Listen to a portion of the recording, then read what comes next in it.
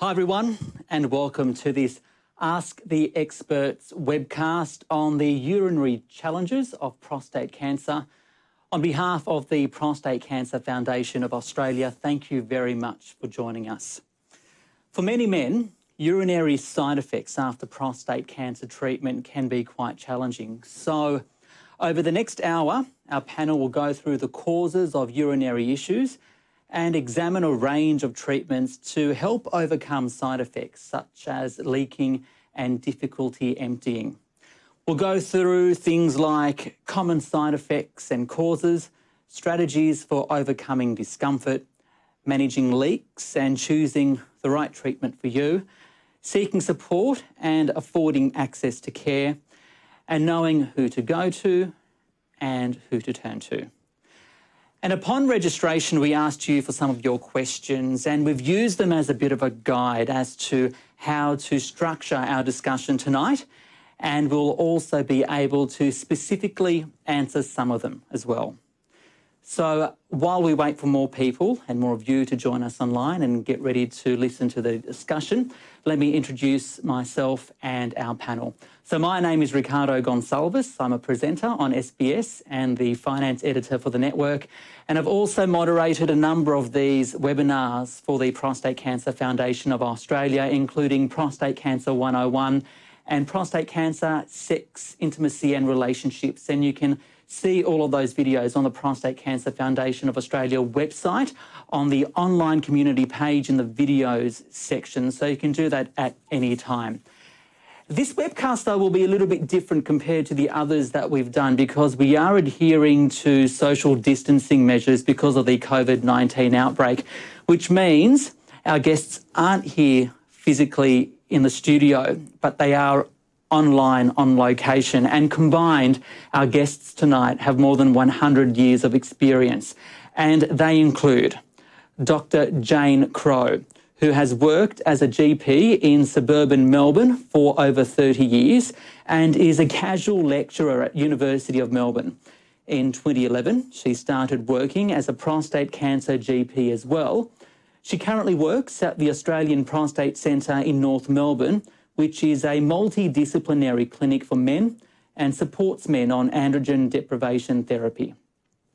We've also got Dr. Peter Heathcote, who is a urologist with a special interest in cancer of the prostate. He's worked in rural Queensland before gaining experience in the UK and Canada. With his colleagues at the Brisbane Urology Clinic, he was able to establish the first robotic prostatectomy program in Queensland after training in the US. He's also published scientific papers on prostate cancer. Also joining us tonight is Thomas Harris. He is a men's health physiotherapist working closely with a number of urologists.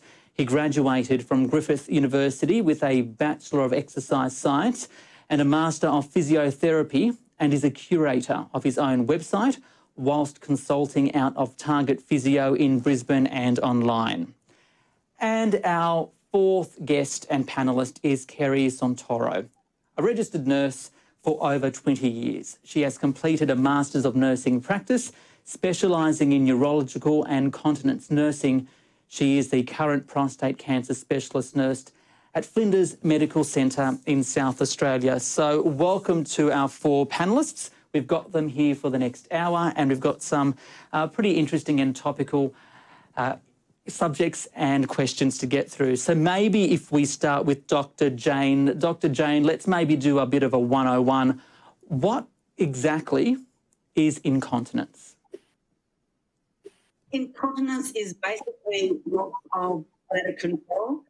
There's urine leakage, it's involuntary, it can be mild, intermittent, temporary, or it can be full-on, total incontinence and permanent. So the whole range of severity.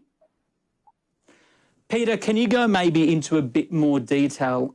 Dr. Jane mentioned some of them there, but the varying levels and the different types of incontinence one can have, and more importantly, I guess, at what point does it become a concern?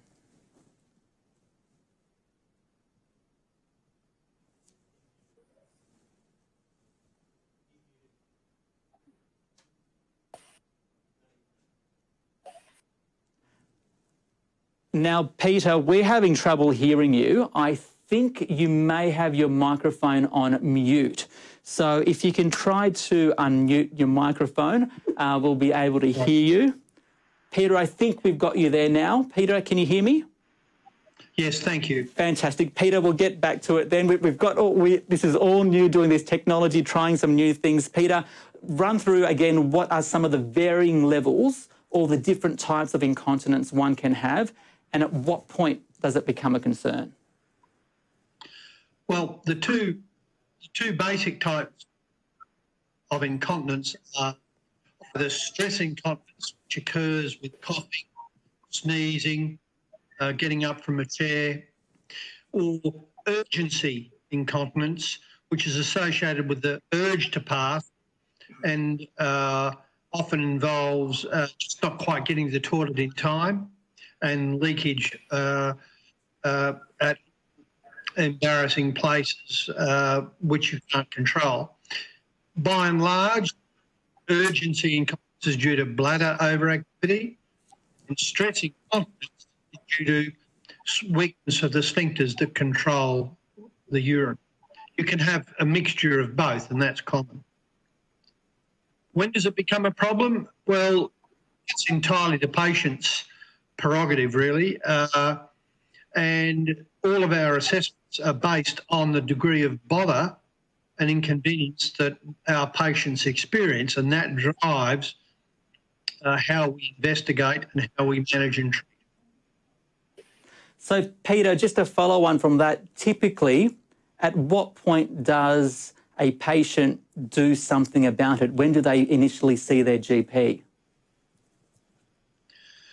Well, it really does depend on how inconvenienced they are and how it's affecting their lifestyle.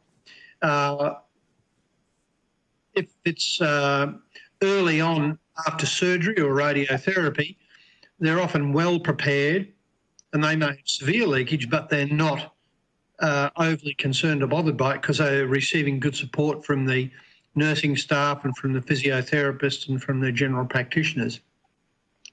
And often, if it's only mild leakage, say just 10 or 20 mils a day or a small pad a day, often a patient just needs reassurance that there's nothing nasty, that it can be part of their course, and all they need then is reassurance. So it varies enormously from patient to patient. Obviously, if you have an episode of urgency incontinence where you wet your clothes in public, that's very distressing and would lead to urgent seeking of help.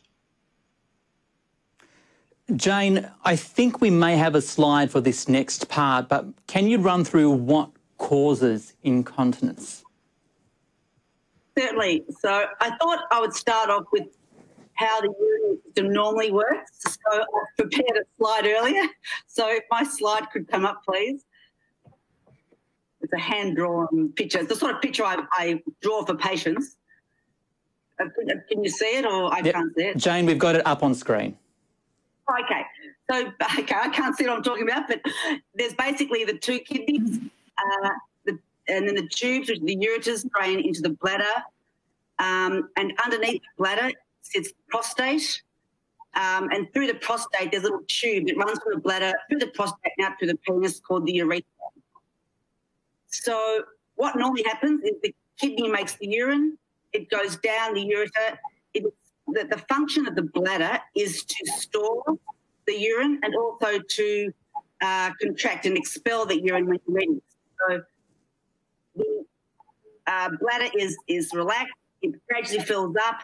As it fills up, the bladder, if the urge is on getting the bladder, and as the more it fills, the more you need to go to the toilet, you then go to the toilet and the sphincter's open and you release the urine. That's how it should normally all work. So with the stress incontinence that Peter was talking about, that is the stress, stress on the bladder, which might be the coughing, sneezing, standing, exercising, straining.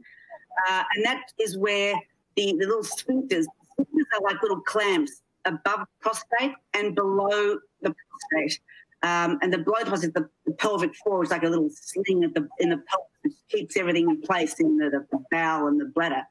So the stress incontinence is when there's been disruption to these clamps, and so when you cough or sneeze, you can't the clamps don't work and the urine escapes, and that often happens with surgery. So that's the stress. The stress incontinence. Women get it after childbirth, but men often after prostate surgery. Then there's the urge incontinence, and as I said, the bladder's quite a relaxed organ, and it gradually fills up, and you gradually get the need to go. But with urge incontinence, the bladder, which is a muscular pouch, becomes very twitchy, and so before it's ready to empty, a small amount of urine might make you want to expel. It doesn't give you much time, so you get this urge, and you need to get there quickly, and often you will leak. You won't get there. That's urge incontinence, and the things that can cause that, it can be infection. Radiation can do that. Sometimes if there's any obstruction to the flow sort of below the bladder, that can cause it to be irritable and twitchy. It can be due to anything in the bladder itself, like cancer or stones. Constipation can also make it twitchy. And some medications can make it twitchy and urge, and make you have an urgency. And there's two other kind of incontinence types. It's not as common in prostate cancer surgery, but there's the overflow, and that's when the bladder just doesn't learn to contract. It just builds up slowly, gets so full that it just leaks away, and that's often with neurological problems, or if someone's got benign enlargement of the bladder, or some medications. And then there's the pros and general practice, and I suppose I think the functional side of it, if a man is unable to get to the toilet in time just due to severe arthritis, severe back pain, immobility problems, or stroke, something, he just can't physically get there, then he just can't get there in time, and he'll leak. And then, of course, there's a mixture of all of the above. So Peter, we'll go into more detail about why we're here, about how prostate cancer and, I guess, prostate cancer surgery can impact urinary issues. But one of the questions we had directly was, can a biopsy cause incontinence? Peter, can it? No, it shouldn't, is the short answer. Of course, the most important predictor of problems with urinary incontinence after any procedure is what your urinary control and continence is like before the procedure. So it may be that if you're having a lot of troubles with urgency or stress incontinence, and then you have a biopsy, it becomes more pronounced. But there's no specific reason that a biopsy should cause incontinence unless you have retention of urine, and then you have, as Jane mentioned, overflow incontinence of urine. But that's usually pretty painful in the acute setting. Thomas, if we can spend some time with you, since we're talking about anatomy really and the basics first of all, can you tell us what is the pelvic floor and why we need to know about it? Yeah, thanks, Ricardo. So the pelvic floor, the typical model was like a sling. So there was often a lot of men and people would refer to it as one single muscle. It's actually a combination of skeletal and smooth muscles. So I think we're bringing up a slide, if it's up. Firstly, I'd like to thank Brian Stafford and Paul Hodges and their team at UQ for allowing me to share this slide. But you should see a bladder at the top and then coming down through the urethra and through the penis. And below that is the internal urethral sphincter that Jane was just referring to. And below that's the prostate. And then we have three pelvic floor muscles. And these are kind of where the bigger, bolder arrows are. So the first one closest to the prostate we can see is pili rectalis, which is also involved in bowel motions and was one of the primary muscles that we're used to work with. Below that, we've got a secondary striated urethral sphincter, which is one of the primary pelvic floor muscles we now talk about. And then another one which is involved in urinary continence, maintaining continence, is bulbocavernosus, which is down the bottom and kind of lies down at the base of the penis. Now, what is their role and how do you activate it? Yeah, so great question. So if that slide's still there, you can see that those muscle groups work in different ways. And so our understanding's changed a lot over the last probably 6 to 7 years, and that we now move away from trying to activate puborectalis, commonly referred to as our bum muscle. And we now try and move more towards activating and trying to strengthen up that lower sphincter, that striated urethral sphincter and bulbocarbonosus. And again, the team at UQ have kind of been leading the way here, and they did a study around different cues and what gets the most activation in and around that striated urethral sphincter. And the number one cue for men was talking about trying to retract the penis, so thinking base of the penis and trying to draw it in slowly and softly through there. And then the second one was also thinking about trying to either lift the scrotum up, so walking into cold water and trying to lift it up at the last second, or trying to stop the flow of urine. The issue of stopping the flow of urine is sometimes men will start too hard and too soon, and they'll activate more of their bum muscle than the striated urethral sphincter that we're trying to target. Don't know about anyone else, but I feel like when we talk about these things, you automatically start trying to tense in that area too. So maybe can you tell us what type of exercises you can do to strengthen the pelvic floor, right? And when should they be started? Even for those people that haven't gone through prostate cancer surgery, is it something that one needs to think about? Yes, it is. So there is a population of men out in the community that as they get older, so men are quite, we're lucky in that we don't give birth, so we don't have a large strain put onto our pelvic floor generally.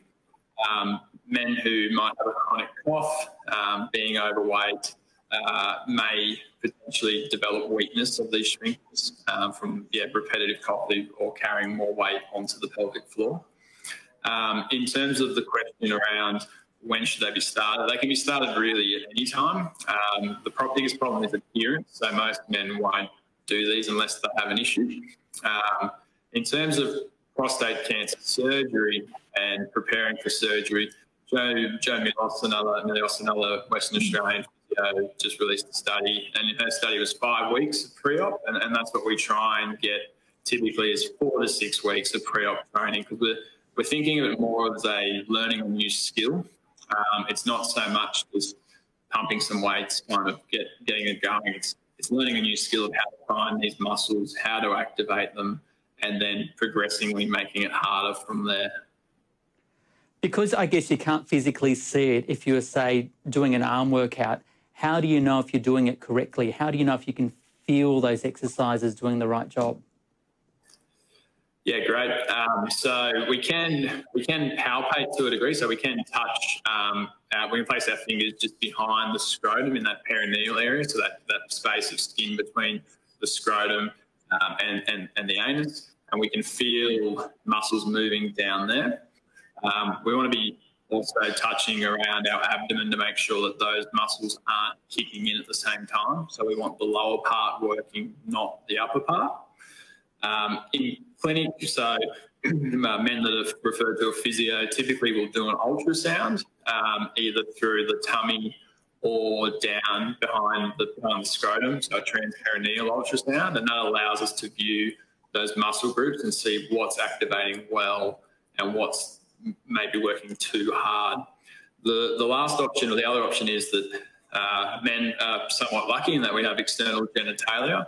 So you can actually stand in front of a mirror or stand somewhere and start thinking about retracting the penis, and you can see some movement typically at the base of the penis to give a guide as to whether we're doing it well. At what point can these exercises be painful, and if they are, what should one do? Yeah, so sometimes we'll have men complain about some pain, typically straight after the biopsy. And often it's doing them a little bit too hard, too fast and too soon. So they might be just activating everything. And particularly if they're activating the abdominal muscle, the obliques and abs at the same time, that downward pressure can then put more pressure in and around the pelvic floor and the prostate. They shouldn't really be painful. And if they are, we generally recommend having a couple of days rest and then starting again quite slowly and softly and just building back up from there. And just before I move on to Jane, Thomas, is there anything that can be done to prevent incontinence in the first place? I suppose, yeah, so being as healthy as we can, so not carrying a lot of weight, and particularly coupled with cough are things that will generally help reduce our risk of developing some stress incontinence. And I'll leave that rest of it to Jane. Jane, we've spoken about the bladder, we've spoken about the pelvic floor. Now let's talk about the prostate, right? Before we talk about prostate cancer surgery, what is the role of the prostate within the urinary function?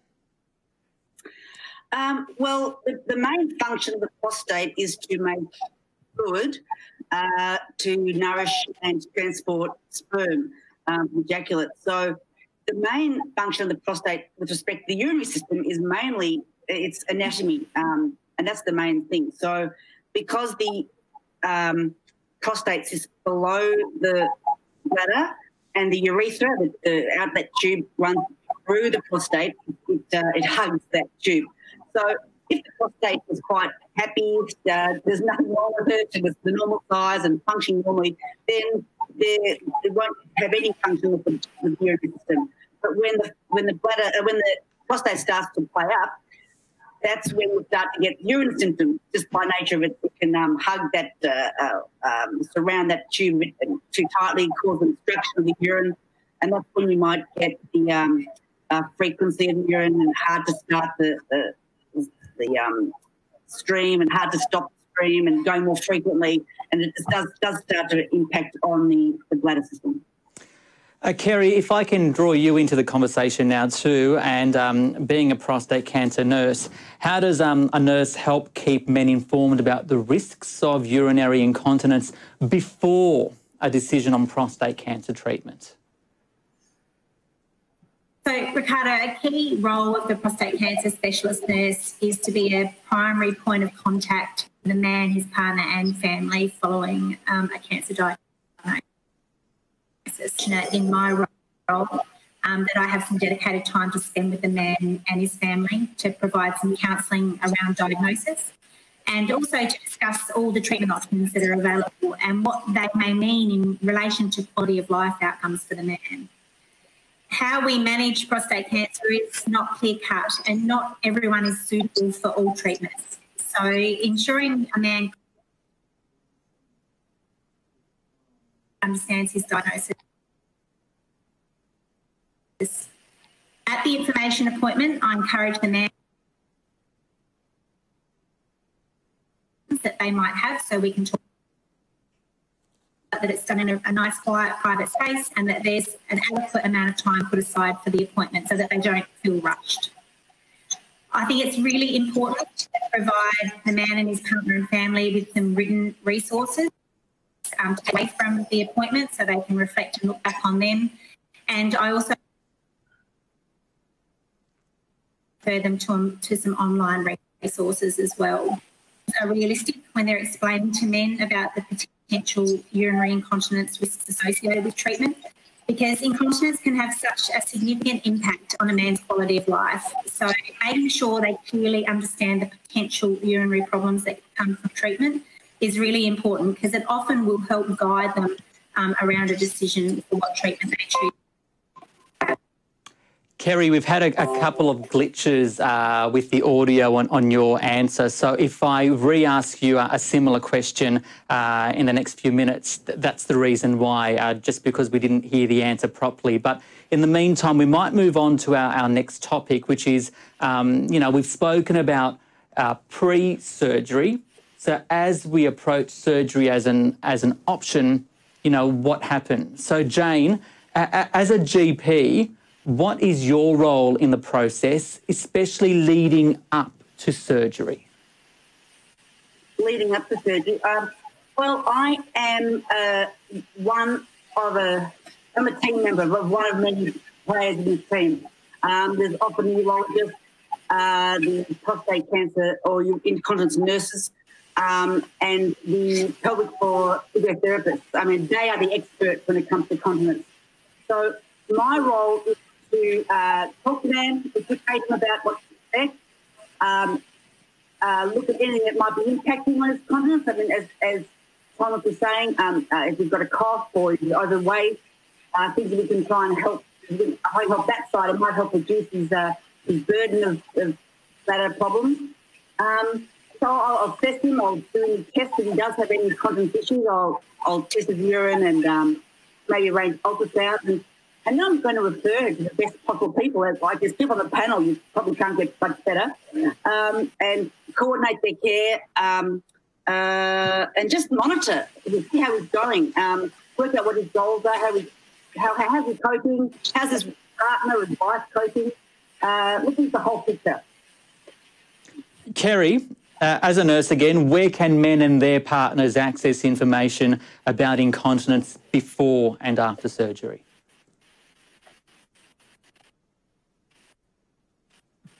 So the Prostate Cancer Foundation website has a number of resources available to men and their families.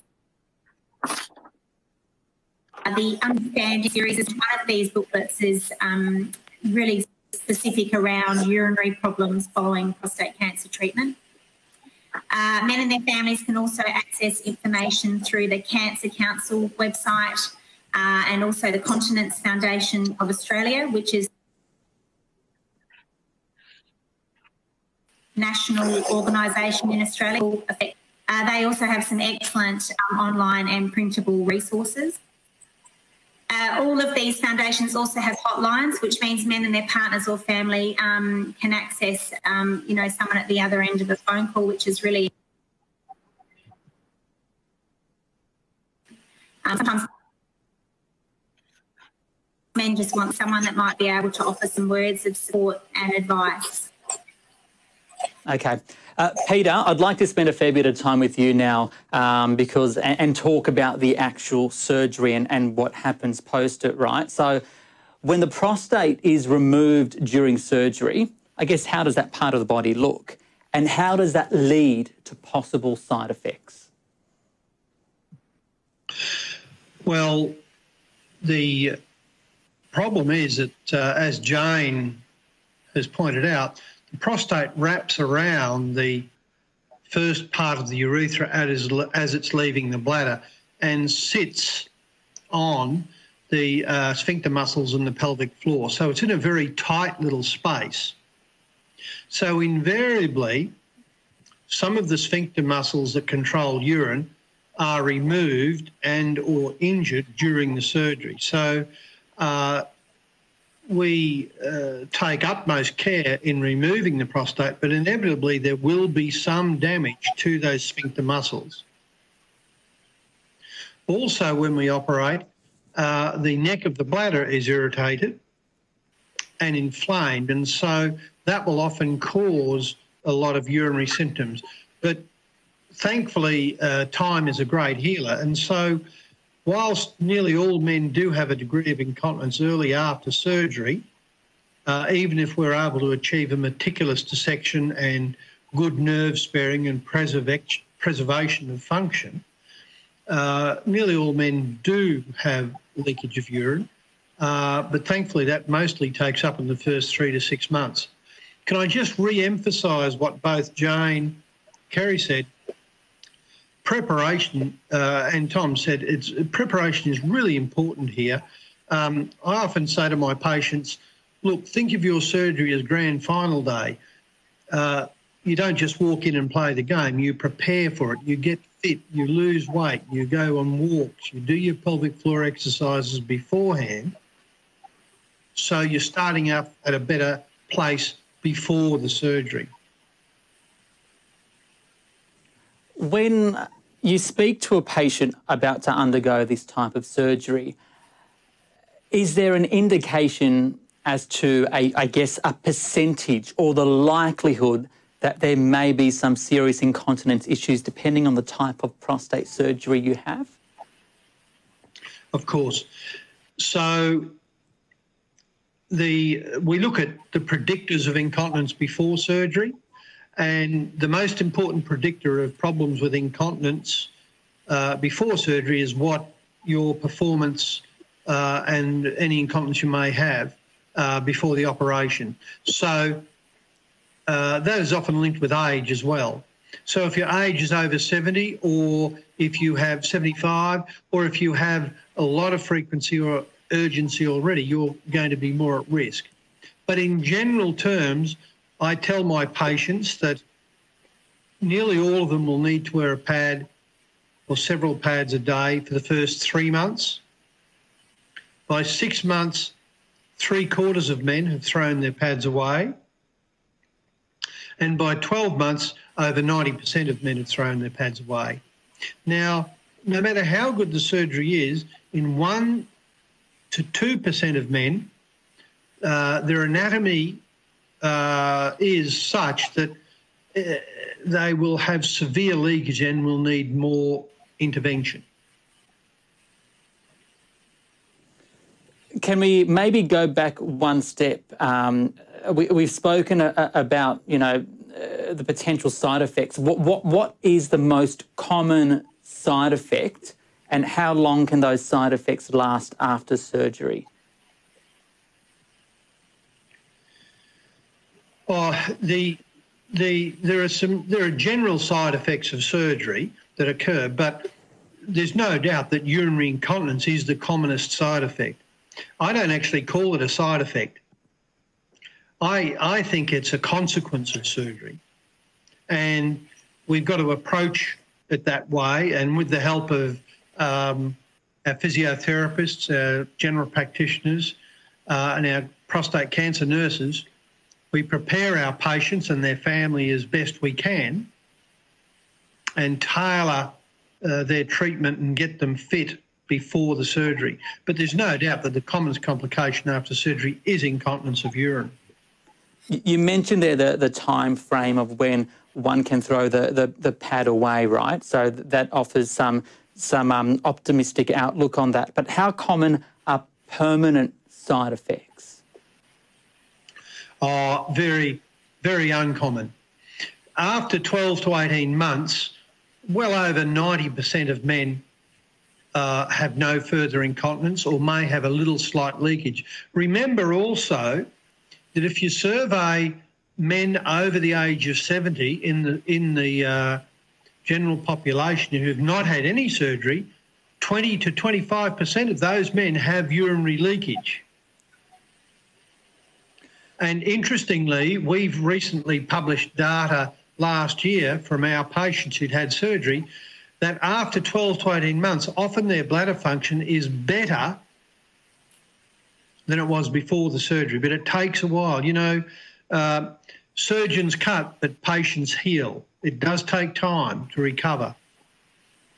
There's only a very small proportion of men, 1 to 2%, maybe 3%, who have severe ongoing leakage that need either a sling placed or an artificial sphincter placed. But we don't rush into that because we know, as I've already said, you can get improvement without those procedures in the first 12 to 18 months. In the meantime, supportive care, pelvic floor physio, and there are some medications to try and quieten the bladder down too. We'll get to... our listeners may be aware of that.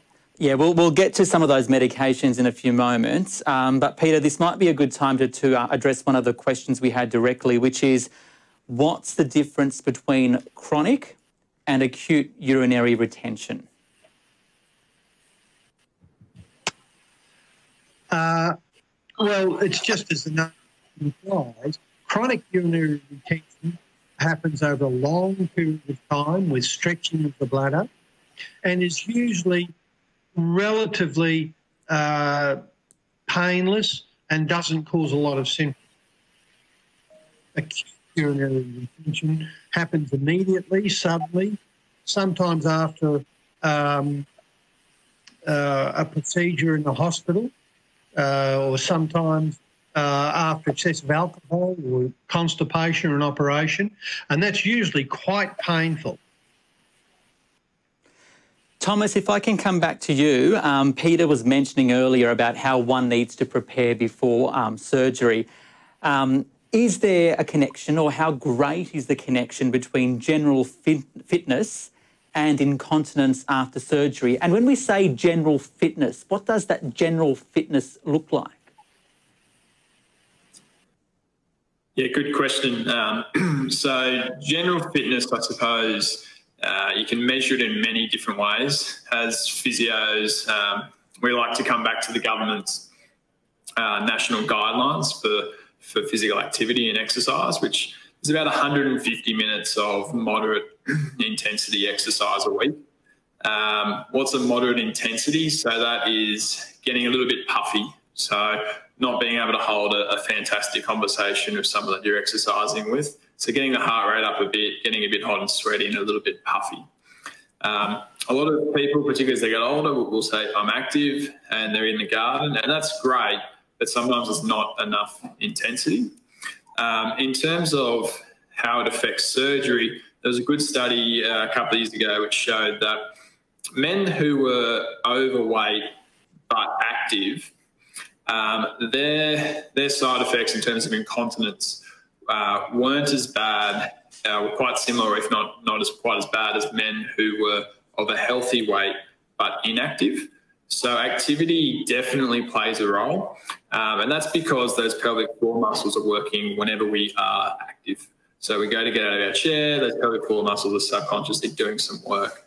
We're in the garden, going for a walk, pelvic floor muscles are working. And this is really, really reassuring for a lot of patients, because when we talk about weight, most people understand or realise that losing weight can take quite a while, and you might only have 6 weeks before surgery. You can make a significant change to your activity levels in those 6 weeks. And often a side effect of being active will be weight loss, which is a win-win. Peter, Thomas mentioned their weight. Are there any other predisposed problems that can affect continence following surgery? No, it's general fitness, as Tom has mentioned. And there's a small proportion of the population who have what we call overactive bladders. And that's a real problem for those patients, because the bladder is too active for their sphincters, and that can cause worsening of the urinary continence. And that's unfortunate. And we think about 5 to 10% of the population have that. They may have been bedwetters as children, or have urgency and frequency during their life. But really, I'd go back to the idea of avoiding being overweight, regular exercise, and specifically pelvic floor exercises. And Peter, when it comes to radiotherapy, are the side effects different? Are the different treatment options? The incontinence is not so much of an issue with radiotherapy in the short term. You can get burning of the bladder from radiotherapy, and that causes urgency and frequency, but that usually settles down after the first couple of months. In the long run, after 5 or 10 years of radiotherapy, you can get some scarring in the bladder and scarring in the sphincter muscle, which can cause onset of urinary incontinence further later on. But incontinence is mainly a feature for the first 12 months after surgery. And at what point does one need immediate attention? What are some of the urinary side effects after surgery that require immediate attention? Pain, lots of bleeding in the urine, and that pain can either be as you pass urine, you feel it in the urinary tube. It may mean that you've got an infection, or if you're feeling very overfull and uncomfortable in the lower tummy, it may mean that you have urinary retention. fever or feeling unwell. They're similar symptoms that should make you seek attention with your general practitioner or get in touch with your prostate cancer nurse or the urologist who's looking after you. Okay, speaking of nurse, Kerry, let's talk about costs. What's the cost benefit of surgery versus conservative measures to manage incontinence, and what kind of funding is available? So certainly continence aids can become a real financial burden for men who are suffering from urinary incontinence. The Continence AIDS Payment Scheme, otherwise known as the CAPS scheme, is an which provides payment to permanent and severe urinary incontinence. Men can either speak to their GP, their treating specialist, a continence nurse or continence physiotherapist, or even a prostate cancer nurse to see if they're eligible for the scheme. There is a criteria to meet eligibility. However, if they can meet that, currently they're a year to assist with some of their continence products. The CAPS scheme is tax exempt, so it won't impact any other taxable income that they may be receiving. My understanding is that some states and territories may offer state-based government-supported schemes, and if this is the case, the man to find out if this will affect his eligibility for CAPS or not. But if any man's interested in looking further into the CAPS scheme, the form's available on the Australian Department of Health website. Okay, so we've spoken about incontinence and surgery and what happens during surgery. Now let's talk about after surgery. Jane, I'll start with you. So a man who has had prostate cancer surgery comes to you complaining of urinary symptoms. What is your approach? Well, I take a history. Just a general medical history, first of all. What medication is on, other medical problems he may have. I'll ask about his prostate cancer history and when it was and what treatment he's had. I'll ask about and then I'll ask about the continence itself and what it was like before surgery, and then I'll delve into what's happening now. And so I'll try and get a picture of what's happening with bladder, try and get a picture of urge or stress or functional or mixture. I will just take his bowels. And I'll also just find out what the impact is on this man and his partner, just how much is it bothering him. Is it work out what his mental distress is relating to his incontinence. He might not have a problem, he might be really upset about it. So just to try and tease that out. So once I've got an idea of that, I will then examine him, check his blood pressure, I'll feel his tummy, and then I will probably order some tests. I tend to order a urine test to check for infection. I generally do an ultrasound to check his kidney, urine, my little diagram I did before, just see what that looks like and see if he's emptying his bladder to get a bit of a picture. And then I'll refer him to a real expert, and it depends who he's really tapped into. Maybe his urologist or the prostate cancer nurses, who are absolutely fantastic, or the pelvic floor physio. So we'll arrange the referral depending on who was already tapped into, and then because often when you get to one, they need more to get to others. It's a bit of a team approach, as I mentioned before. So I'll arrange those referrals, and I'll be there to monitor and manage, just keep reviewing and see how he's going, and see how his partner's going as well, see if the partner's all right. And then I'll see if he wants a GP management plan, 10-care arrangement, as I think we might be talking about later. Yeah, so tell us about that GP management plan, because I'm assuming, after surgery, a patient's not going to come and see you just once. And a few moments ago, we were just talking about all the potential costs involved too. Yeah, there's two parts of the GP management plan. It's called a GP management plan and team care arrangement. So it has two purposes. One is it's a way to sit down and speak the patient, and he has to have a chronic disease, and this is basically map out all the issues. It might be the prostate cancer, his continence issues, might have sexual issues, he might have diabetes, might have other things. So you sit down, you plan out what his current issues are. You sit down and work out the goal. What are his goals? You know, you might want to get back to golf. You might want to get back to work or whatever. You work out the doctor's goals. You might do a PSA at a certain time, check his blood pressure. So you put it all down. It's like a little map you make for that patient. Then you sit down and work out, well, if these are our goals, how are we going to go about it? What healthcare workers do in there? Who's in your team that will help meet these goals? So you've got this document, and it's like a little template for the year.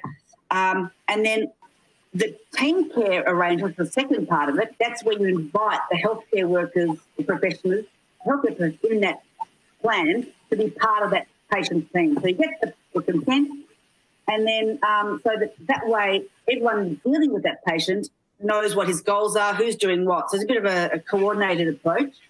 And as part of that, the Medicare will provide, I call it a voucher, but it will allow the man to have 5 sessions with an allied health professional 5 times per year, and you get about a $50 rebate on each occasion. So it just makes it a bit more affordable. So if continence is the only issue, then you might divide them up between the physiotherapist. But if he's got podiatrists and other things, then you have to sort of spread them out and work out how you're going to allocate each voucher. That's a way they can get some funding and also coordination with care. Kerry, you mentioned earlier about, financial assistance for aids, but we didn't really go into detail about what types of aids can be used to manage moderate and severe leakage. What are they? Yeah, so Ricardo, there's lots of aids out there to help.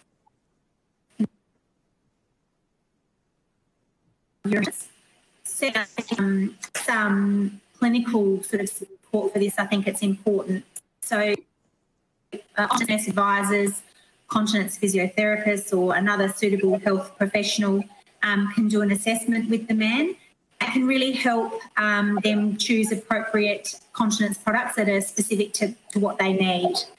Also, men have the option to call the National Continence Helpline, 1800 33 0066, and they'll be able to access someone at the other end of that line who can help sort of steer them in the right direction. Obviously, the main aid that men tend to use are pads. So male continence pads are designed to absorb urine away from the surface of the pad and into the base. And the materials that they're made of are also designed to reduce odour. There's all different sizes and shapes to pads depending on what the man needs. Some pads work by being placed in a supportive pair of underwear. The sticky adhesive on the back holds the pad.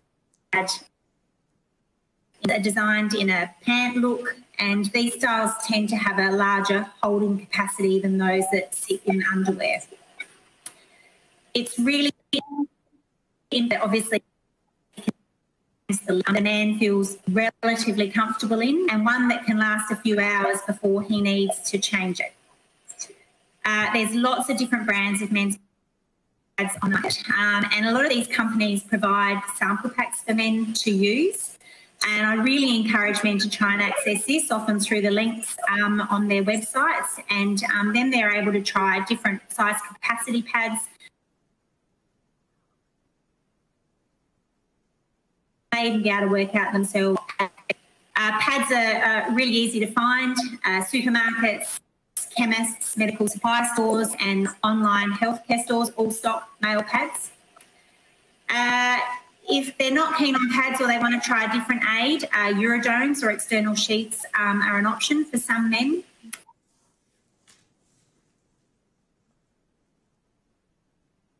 The shaft of the penis, it has an end which attaches to a drainage bag, normally a leg bag. And that leg bag is strapped onto the leg and worn underneath clothing, so it's well concealed. Uridomes are a good option for men who have quite a high amount of leakage. They may want a different alternative to wearing a large pad. Sometimes if they've got limited access in getting to a toilet,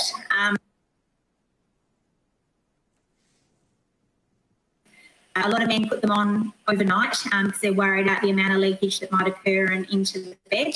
So some men opt to use a urodome with a drainage bag overnight. They're certainly not for everyone, and you do need some clinical sort of support and help if you're interested or considering urodomes, because they're best to be fitted by a healthcare professional so that you have the correct size. They're difficult to find. You won't find them in supermarkets. They're very limited in chemists, but certainly medical supply stores have them and are able to send them out. Kerry, you mentioned their pads, and it might be a good time for me to tell our viewers that Tenor is a major partner of the PCFA. They make incontinence products, and the company is providing free prostate kits to those watching this webcast. So just keep an eye out for an email from the Prostate Cancer Foundation of Australia after this webcast. It'll have some details about how to access those free prostate kits, along with a discount code for other products. So that'll come in an email later on after this webcast. We've got a few more minutes. Jane, maybe very quickly, you know, we've spoken about different types of aids. What about medications? The main medications that I've been using for incontinence would be, I think the trade name, because I'm not very good at saying the actual proper name. It's Vesicare and Betmega. And this is for the urge incontinence, where that, the urge to go quickly, irritable bladder. So it's just, these medications work in different ways to try and just relax the bladder and try and reduce that urge, and they can be very helpful. So they're the main medications. Thomas, the other thing we probably haven't really mentioned, and we've got maybe a minute and a little bit for you, is how incontinence can impact one's sex life, and what are some of the practical solutions to make both parties feel more comfortable? Yeah, so Ricardo, climacturia is a big problem. So that is the leaking of urine during orgasm. So a lot of men don't realise that they can still orgasm after prostate surgery, but it should be dry because, as Jane said earlier, the prostate produces the fluid, most of the fluid for the ejaculate. So climacturia is the leaking of urine during orgasm, which can obviously be bothersome for both parties. It can range in how bothersome it is and how much leakage there is. So for some men, it's simply managed just by voiding before sexual intercourse.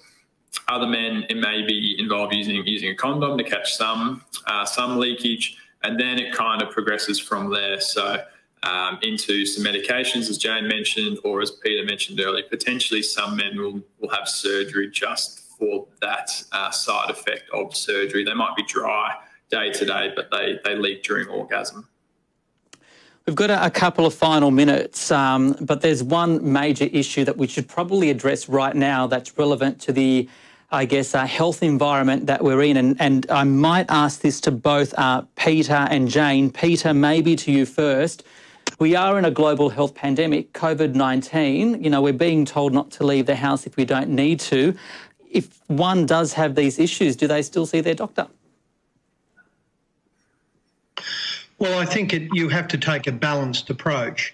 If it's really causing a lot of distress, particularly also if you're getting pain and discomfort, you must go and see your doctor. Talk to your GP, talk to your urologist. I know at a personal level, we've been doing a lot of telephone consultation and supporting our patients by phone as much as we can. So the answer is, if you're really distressed, if you're having pain, bleeding or rashes, you should go and seek help. There's no doubt about that. And Jane, maybe to you too, since you're often the first port of call being the GP, what kind of reassurances can you give to patients who are worried about venturing outside in this type of health environment, that they will be safe if they need to see a GP physically, and then what are the other options to seek advice? Well, it is important to seek advice, number one. Number two, how we go about it is we do telephone consultations first to get as much history over the phone, and a lot of problems can be sorted out over the phone. But if the patient needs to be seen, well, we will definitely see them, and we'll see them so long as the patient or the doctor or the staff do not have a cough, cold, fever, or any sort of respiratory symptoms. So if there are any respiratory symptoms, keep away.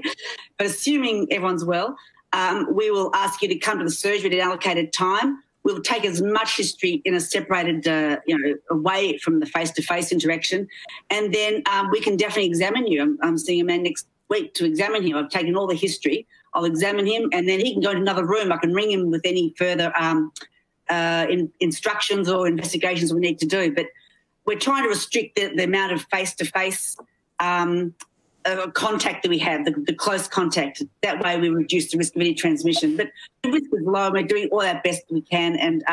And if patients need to be seen, and we are making provisions for that. Okay, Peter, I might give you the last word if that's okay. I guess this is a very stressful issue for many men to deal with. A lot, I guess, find it hard to talk about or think of the worst case scenario. But can you leave us with maybe some sort of optimistic feeling about one that does have to go through this, that does have to go through surgery, that things will be all right? Yes, as I mentioned earlier, Ricardo, don't ever forget, gentlemen and families, that whilst surgeons cut, patients heal. Time is a great healer, and there are plenty of solutions out there. Don't hide away and feel that there's not a lot of help available. Just on that point, everyone does get better.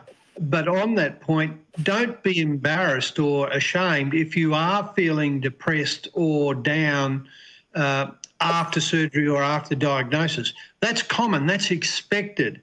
We're here to support you, prostate cancer nurses, PCFA, your GP, your surgeons, physios. We're all there to help you get through this. And believe you me, after 12 or 18 months, hopefully sooner for some, you will be better. And prostate cancer is curable when found early. So be optimistic, be happy. Great way to end. Thank you very much. Thank you to all our panel, Dr. Peter Heathcote, Dr. Jane Crowe, Thomas Harris and Kerry Santoro. I think they were really fantastic and quite insightful. That does wrap up our Ask the Experts webcast, which was proudly sponsored by Astellas.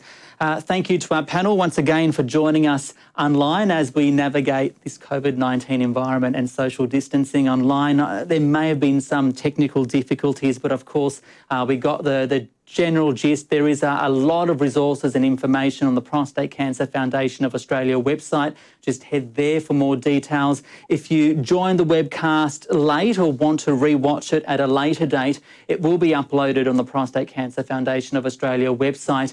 Soon it'll be on the video section of the online community. Just make sure you keep an eye on the emails that come out from the PCFA as to when it'll be online. I'm Ricardo Gocalves. Thank you everyone for joining and tuning in.